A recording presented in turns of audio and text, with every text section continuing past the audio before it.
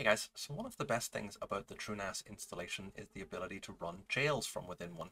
So what is a jail and why would you care about running one? Well, in a traditional virtual machine, you usually have an awful lot of overhead in terms of resources.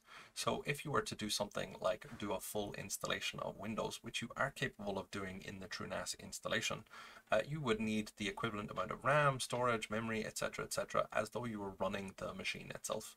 So in comparison, jails are a lot more lightweight. They run an OS level sandbox that allows you to run applications from within the jail and interact with some other machines, but without all of the resource overhead that is usually required with a full virtual machine. So if we log into the TrueNAS dashboard, we can take a look at the left-hand side and click on the option for jails.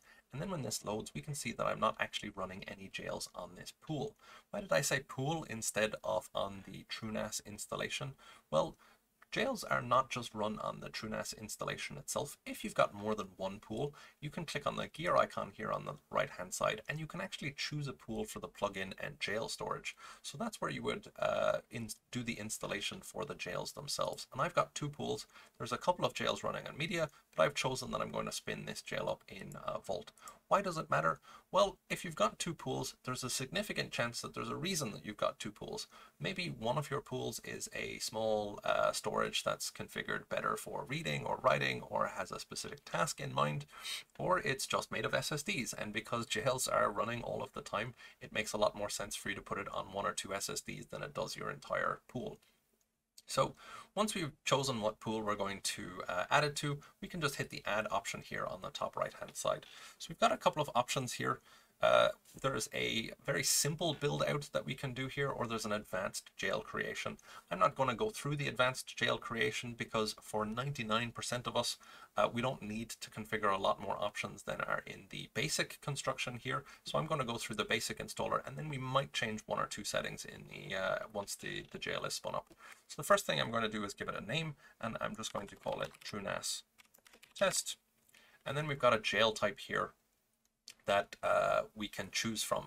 So there's two options. It's the default or the base jail, and really we don't need to worry too much about this. The difference between the two of them is the default clone jail really ties itself to the type of FreeBSD release that you're going to be using, and the base jail really doesn't. But that's the difference here is something that we really don't need to be worried about at this level.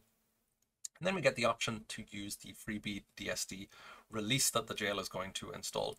So we can see here, I've got a couple of options here. I'm going to use the latest release that's available to me. The latest release that's available to me will never be any bigger than the latest release that's actually being used in TrueNAS itself. So TrueNAS is using 12.2, and I'm also going to select 2.12.2 here.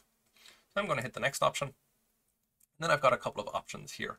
So one of the main decisions that we want to make here is whether or not this jail wants to get its own IP address. So the way that I configure my jails, and especially for any of the projects that's going to require a jail in the future that we're going to be doing in other videos, I like to give each of my jails an IP address that specifies that specific jail.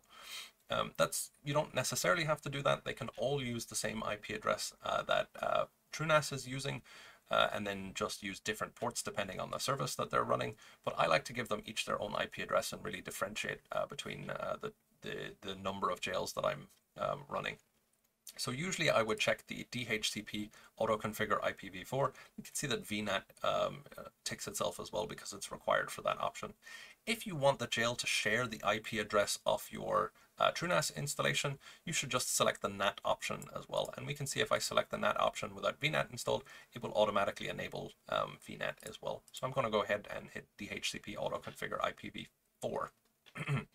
So then it's going to ask me here whether or not I want to use a specific interface. I've got more than one installed here, but to be honest with you, we can leave that as automatic. There's no need to make a change here.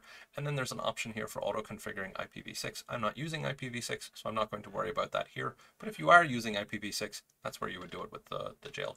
So then we can hit the next option here.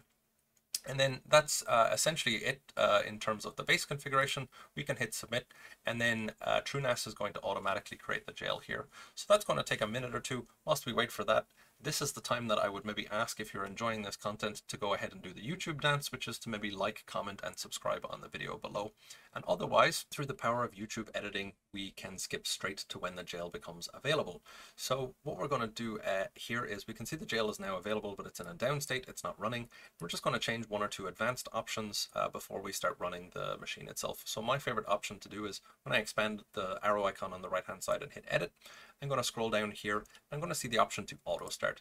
If I select that, that allows TrueNAS to launch the jail at boot, which means that it will actually boot itself back up again if TrueNAS restarts, or if I restart the installation. So it will take care of running again. I won't have to go back in and turn the service on manually. The other thing that I might like to do is, if I skip over to custom properties, there's an option here for priority. And that is the priority at which it boots. So here it's defaults to 99, which is the default boost priority for pretty much any jail that's created. But maybe I've got a couple of jails and I know that I want one of them to start before the other one does. So what I would do here is I would change the priority. So if I hit 99 here, then that will be the last boot option. But if I gave it 98, then that would boot before a jail that was priority 99. And that can go all the way up to 1 or 0. So I'm going to set that. I'm totally fine with that being priority 99. I'm just going to hit the save option there. And then here again, I'm going to hit the right arrow option. And then I've got the option to start the jail. And once the jail is started, we can see that it's in an up state right now. We get another option here for the shell, and I can go in here, I can hit shell, and this will give me a command line access to the jail itself. So I can go ahead and install anything that I would like to run on the jail itself. So maybe I would go ahead and do package install nano, and then it will ask me in the traditional function for command line interface whether or not I want to fetch and install nano on the system. I'll just go ahead and do that, and it will go ahead and download and install it, and then I can continue to work on. So you can go here and you can install anything you want at an OS level. So that's it, guys. That is creating a jail in the TrueNAS system. If you are here from one of my other videos where we talk about launching Plex, Sonar, Radar, and some of the other options, then please go ahead and check those ones out again, because we'll go through how you install that on the various different jails. Otherwise, I will catch you guys on the flip side.